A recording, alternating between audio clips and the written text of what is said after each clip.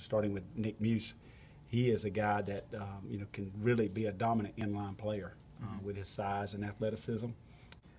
With Nick, what is it that makes him really kind of that inline type? Well, first of all, he's got size and length. He's got length, so therefore you can be the inline guy that can block that 280-pound, 6'5" defensive end. Yet he can still flex out and do some things on the perimeter that you would like to do too, because we don't substitute our personnel and we keep our tight end in the game. How much do you work him right now, knowing that he might not be eligible to play this year? Well, that's the thing. You kind of just keep him ready. Meeting room is very important to him. That's where he's got to be the most competitive. And to be honest with you, he's probably one of the alpha males in the room. He stands out. He's a leader. He is really going to be special.